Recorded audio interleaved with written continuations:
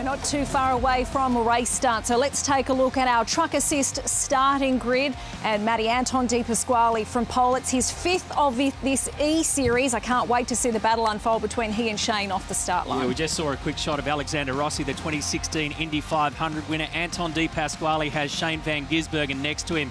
Row 2 belongs to Scott McLaughlin, our championship leader, and Chaz Mostert. Then it's Andre Heimgartner.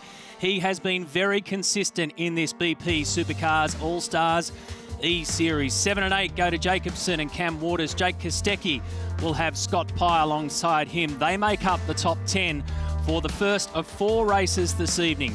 Todd Hazelwood and Zane Goddard. There's Davey Reynolds back after missing round 2. He was at Mount Panorama last Wednesday night rather. Jamie Whincup has Angelo Mazouras, Formula Ford Australian champion last year and now in the Dunlop Super 2 Series.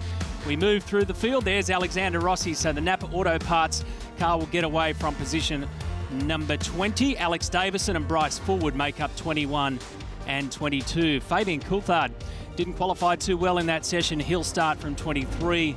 Rick Kelly, 25, with Chris Pither next to him. So the biggest starting grid that we've got. There's Joey Logano. Former NASCAR champion has Jack Smith alongside him and Marcus Ambrose at the rear of the field because, as you pointed out in our chat with him, his simulator broke down essentially, or parts of it did. He had to run across and get a new virtual reality headset. And here we go racing at the circuit Gilles Villeneuve. Race 11 of the championship. This circuit right by Montreal on the St. Lawrence River, an island circuit, 10 laps of sprint racing, supercar style, with a sprinkle of international superstars, and Anton De Pasquale gets a ripping start. Van Gisbergen covers. McLaughlin forces the issue, and already Anton runs wide, makes a little mistake, and that's yielded a bunch of time and space for him. He's actually moved back 2 spots, maybe 3, because McLaughlin might snip him. Cold tyres to negotiate. Got to try and make it picture perfect through this first lap, and if you can get position right now, it makes a huge difference. So nice start for Van Gisbergen. Up to turn 6 they go, then on to 7. That releases them onto the back straight here. Marcus Ambrose has started from the pits. There was contact and collision down at turn 2. It's such a tricky start to this racetrack, Crompo, isn't it? So Van Gisbergen has the lead over our pole sitter Anton De Pasquale by 0.4 of a second. Then it's Scott McLaughlin. You're riding with Will Davison, the Milwaukee racer. Behind him is Cameron Waters, Andre Heimgartner, Chaz Mostert, Jake Kostecki, Scotty Pye and Bryce Fullwood make up the 10. And some significant damage back in the pack. I think that's Fabian Coulthard's car, number 12 for Shell V-Power Racing. He's got the bonnet missing off that car. So very difficult making a clean run down into there at the first chicane. And we talked about that when we looked at the track map before. Fabian Coulthard on the talk back at the moment with some damage on his car. Our race leader is Shane Van Gisbergen. He's got Anton De Pasquale tucked right in behind. And then in 3rd position at the moment is Scott McLaughlin. Will Davison in 4th position. They've just managed to get cleanly past Champions Wall for the first of 10 laps. And some of the names that have metaphorically dropped their signature on that wall are huge.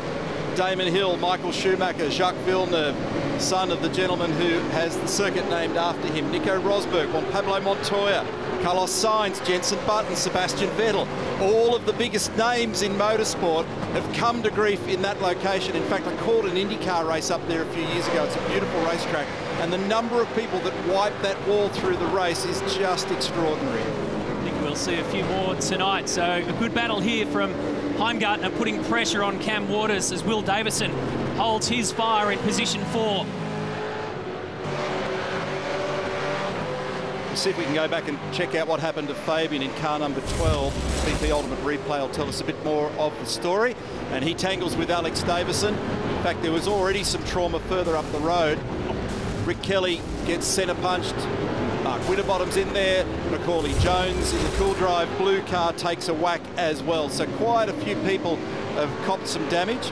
They've got fast repairs enabled in the simulator this evening, so that will be able to be resolved pretty quickly. So Van Gisbergen, De Pasquale, McLaughlin, 1, 2 and 3. They've been the cream of the crop in the first 3 rounds of this series. It's a pretty small margin across the top 3, and you can see how tight it is. We're riding with Anton. picked up a little bit of ground under brakes. You've got to be so careful negotiating those curves, and that was the wall that I spoke about a moment ago. We're back to the start-finish line area. And into this first chicane, not only do we see trouble here in a virtual sense, we see it every single time we see motor racing here. It's a hot spot, it's a trouble spot. Car 99, De Pasquale. So Van Gisbergen has the lights flashing. He's third in this championship, a three-time race winner, 5 podiums as well. And aside from a DNF in race 3, he's been no lower than 7th with an average finish result of 3.6. Simply outstanding, and so too the man behind him, Anton De Pasquale. The last time we checked in on this group, it was looking racy, and it's getting racier as the Ned racer of Andre Heimgartner applies the blowtorch to the back of the Monster Energy Mustang of Cam Waters. He has a look on the inside underneath the bridge, and Heimgartner gets the position. He's been very consistent so far this year. He's not had a podium, Andre Heimgartner, but he has had a string of very solid top 10s. Now, we'd like to check in to the bunker with our regular driving standards advisor for the Virgin Australia Supercars Championship, Craig Baird, because obviously there was a significant knot to untangle on that opening lap. What are your thoughts, Craig? Good evening to you. Yeah, well, good evening, guys. As usual, when they come to the bunker, there's normally some bad news that follows, but yeah, a few cars taken out. We had a dangerous re-entry by Jake Kostecki in car 344, causing quite a bit of damage. So we're going to hand a drive-through penalty, relatively small penalty here, only 16 seconds for a drive-through. So that is passed on to car 344. Thanks for the update, Craig, and we'll check in during the evening. You've got Nash in the background there helping out this evening. Shane Van Gisbergen's got a half-second margin over Anton De Pasquale from Scott McLaughlin. It's a 1-second gap back to him, and the Bunnings trade power pass power play. Let's have a look and see what this looks like from the point of view of Andre Heimgartner in the Ned Mustang. Those hands will be all sanitised up, and he slides down the inside, back to second gear, pokes it across the top of the curb, slides out the other side. That's Will Davison in the foreground, and he got the job done very nicely. He's got some new gear, Andre. So he's running pretty quickly, and what a pretty sight this is. The Pertec Racing entry of Marcus Ambrose in car number 40, the dual Australian Supercar champion, who's had success at this location in NASCAR as well. And I'll get some additional comments from our pit reporters in Melbourne. Our Pertec pit reporters, quite appropriately, good evening to Chad and Jonathan. Yeah, I guess we're not going to be too impartial tonight, Neil, because we've got a guy to cheer for being the Pertec pit reporters. I think Marcus's bad luck that used to haunt him at this circuit right back to when Robbie Gordon tagged him in 2007 is continuing. Now he's got rig troubles tonight, Jonathan. He's got rig troubles and had to start the race from pit lane, so that never helps, although it does help you avoid the carnage. But what we're seeing right now is a pit window open for our leaders, Chad, for Van Gisbergen and De Pasquale. It's about a 25.5-second transit time, and there's some clear space around the P11 and P13 range that they'll fall into. And have a look at this. Van Gisbergen's into the pit lane for his first stop. So we're starting to see the first of the heavy hitters come into the pit lane. Also, watch out for double brake markers where that pit entrance is, so there could be some drama there tonight. We'll keep an eye on that because you can tangle easily on the pit lane entry here, and in fact the departure's a bit tricky here as well. Picking up Shane Van Gisbergen. So by the way, Marcus has moved up 15 spots now into 13th position, and Van Gisbergen serves his compulsory stop. It'll be about 8 seconds to take on some new Dunlop soft tyres, and away he goes. Pertec pit stop report. Bit of wheel spin on departure, and away he goes. Will Davison's in the background, and Chaz Mostert as well. And you'll be interested to see Chaz when we pick him up on the, I was going to say onboard camera, but that's not really quite right. Sort of bedroom view, isn't it? So we'll have a look at Chaz in just a tick. So positions 1 through to 7 at the moment yet to pit, as Chaz Mostert vacates the pit lane. The one compulsory stop across all 4 races tonight. They won't need any fuel. There's Joe Exotic himself. Yeah, have a go at him. Hi, cats and kittens. How are you, Chaz? What on earth has he done? You know, one of the most exciting things that I'm looking forward to, and all motorsport fans will join me on this one, can you imagine for a nanosecond what Mark Scaife's going to say when he sees that hair colour? This is worth the price of admission. So Anton De Pasquale's got a pretty decent margin at the moment, but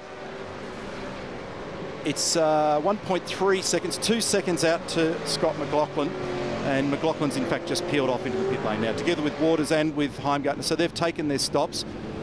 And then it's Fullwood in the middies entry, followed by Percat, Holdsworth. And I'm trying to pick up who's done their stop and who hasn't at the moment. Vast majority of the field have actually now taken their compulsory stop in this. So we'll see just how they fare. So McLaughlin, who's our championship leader, has got an 89-point margin stationary for his Dunlop tyres.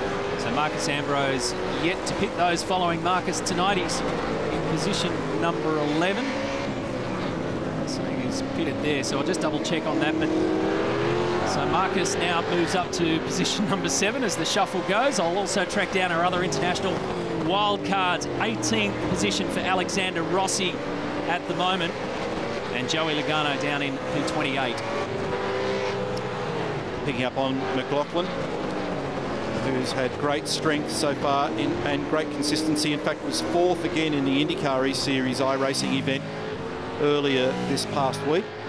And going back to Anton De Pasquale, he's our race leader over Nick Percat at the moment. A glimpse in the background in the Ford Performance entry, car number 56 is Joey Logano, Daytona 500 winner and a NASCAR champion, off to a great start in the 2020 NASCAR Cup Series. Already had a couple of victories, one in Las Vegas, another in Phoenix so far this year, as Anton comes into the pit lane in car number 99. Yeah, and just confirming, Crompo, Marcus Ambrose has not pitted yet.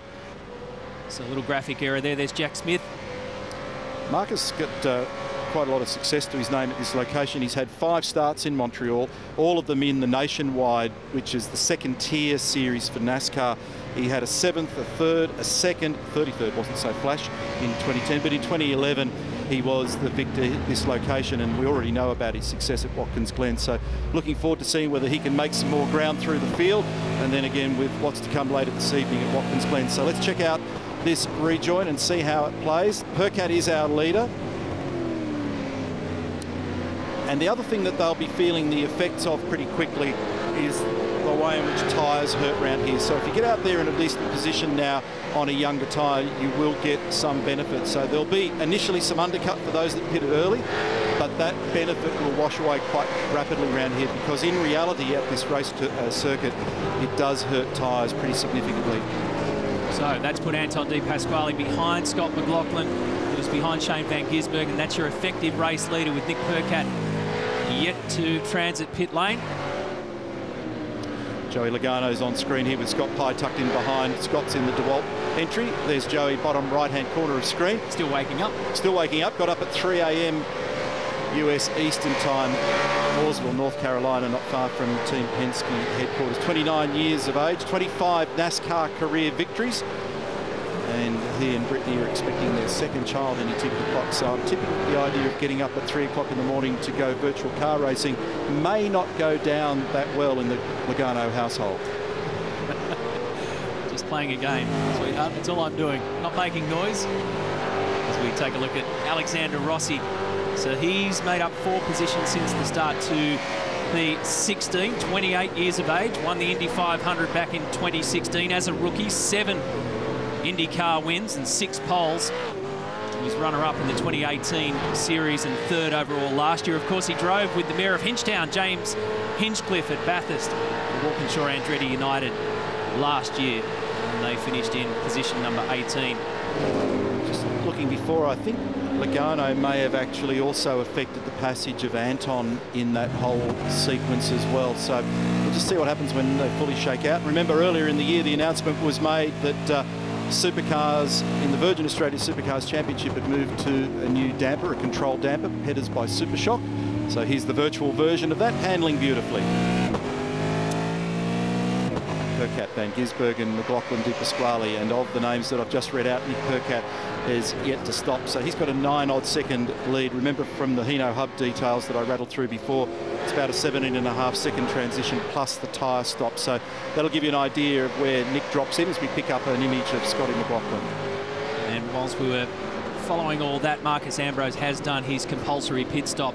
So remember, he started in pit lane, hence we had a pit stop next to him. So he has rejoined the field in position 23 after missing qualifying for this one. Don't forget race 12, our next race coming up at this circuit, another 10-lapper, but it's a reverse grid race from the results out of this one. And that's really thrown a spanner in the works across the first 3 rounds of this BP Supercars All-Stars E-Series. Now, this has hotted up nicely here. So there's been a bit of traffic effect. We've got some slight variations in where and when they've stopped. So tyre life is a bit different across the top 3 cars. But essentially, you've got the cream right at the top here. You've got Van Gisbergen, McLaughlin and De Pasquale, and they're all essentially a car length apart. So this is going to be very good with just a little over 2 laps remaining. It's a great racetrack. Back at McLaughlin's thing, just squirming around under brakes. And these guys are remarkable with the way in which they interact with the iRacing simulator. The extraordinary control and the patience required and the skill required to manage the visuals of racing a car without the feel being telegraphed to you, and the way in which your hands and your feet have to work to be able to pick their brake points, find the ideal lines and get on with racing is pretty impressive. As we pick up on Chaz Mostert, and he's in behind David Reynolds at the moment, and David's in the Penrite car. The Mobil 1 Appliances Online Commodore is there, car number 25, and tucked in behind him, Super Cheap Auto Racing, was Jack LeBrock. And they're down at the moment in 11, 12 and 13 at the hairpin, where you have to manage wheel spin in low gear very carefully. Isn't that a cool shot? This is the battle again at the very top of the pack. Coming up to just on 1 lap remaining, approaching Champions Wall.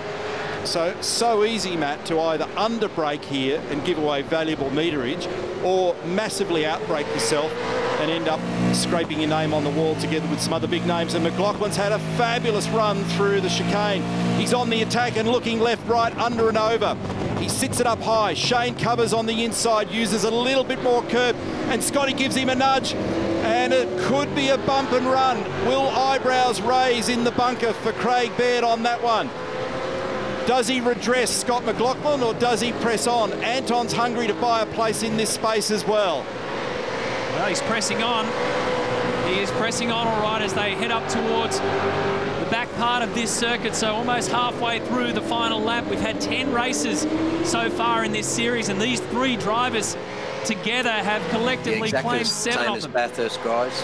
McLaughlin's going to have to readdress. Which he's just done. Thanks for the update. Now, he could be vulnerable here. In fact, it's on again. He could be vulnerable to Anton, who wants to round him up on the outside. Did he get it done? Yes. Anton squeaks on by. So in the redress process, McLaughlin has yielded not 1, but now 2 positions and moves back into 3rd.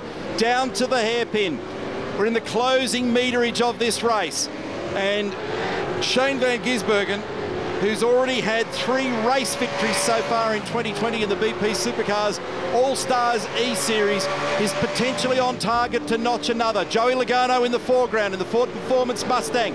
And Shane tries to shake him because there is a slipstream effect with these cars on a track like this. Anton tucked in right underneath him. And is he going to be able to get there? It'll be really super close at the end of this, but Van Gisbergen hangs on by just a car length, and what a terrific race. 0.2 of a second, the winning margin between Shane Van Gisbergen and Anton De Pasquale. Scott McLaughlin had to give away that position around the back to Van Gisbergen, but this man was right there to pounce as well. Another podium finish for De Pasquale and for Scotty McLaughlin, and another win in the BP Supercars All-Stars E-Series for Shane Van Gisbergen. That's win number 4. Another extraordinary race. He started on the front row yet again. And for Marcus Ambrose, he's still circulating on his final lap after starting from pit lane, and he will cross in 22nd position. Remember, it's a reverse grid race coming up in a matter of moments, so we're going to have some big names at the front of the grid. So the BP Ultimate results give another victory to Shane Van Gisbergen, with De Pasquale and McLaughlin fighting it out.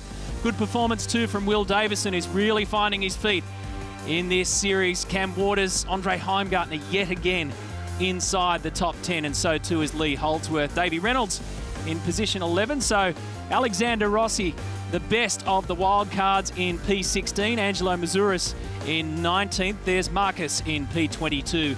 Joey Logano and Jack Smith finished 28th and 29th, which means they will start on the front row of the grid. for the next race. Take a look at the Koala race highlights, and you'll see that it all goes on down here on the approach to turn 1 and then the flick back out of turn 2. Good start from the pole sitter, De Pasquale. So that's turn 1. He got out onto the grass and had to fire it back onto the circuit. That's where the trouble started. So 2 or 3 cars involved in that. Car 344 of Jake Kostecki given a drive-through penalty for dangerous re-entry. Alex Davison was in the wars at Bathurst last week, and he's in the wars here as well, but so too was Fabian Coulthard, who got absolutely pummeled in that exchange. Anton in the Penrite Racer. Wow, what a performance. He's 8th in the championship coming into this round, but you get the feeling that he's going to leave here with a lot of points. That was the moment that the Shell V-Power Racer of Scotty McLaughlin made contact with Van Gisbergen, and as he gives that position back, well, De Pasquale says, I'll have a piece of that, thank you very much, and McLaughlin goes from 1st back to 3rd. Another win, though, for the Kiwi Van Gisbergen, 4 out of 11 that we've had so far.